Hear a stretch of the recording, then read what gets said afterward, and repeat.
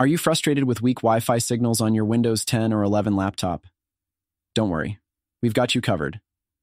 In this video, we'll walk you through the steps to diagnose and fix your Wi-Fi signal issues.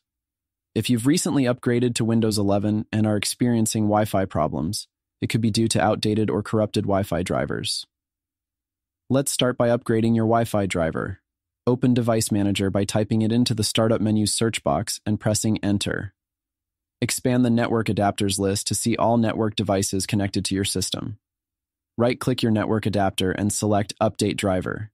Choose Search Automatically for drivers to let Windows find the best and most compatible drivers for your hardware.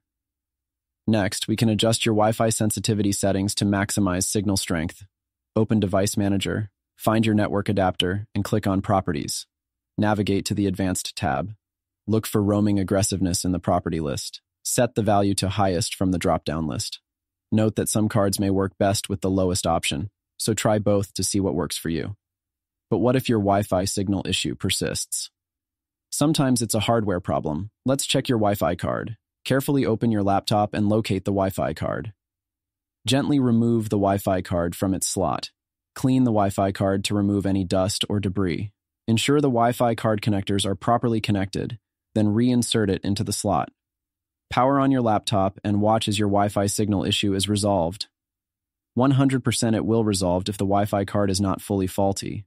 If the problem is still persistent, then replace the Wi-Fi card. Thanks for watching our guide on boosting your Windows 11 Wi-Fi signal. Stay connected and enjoy a faster, more reliable internet experience.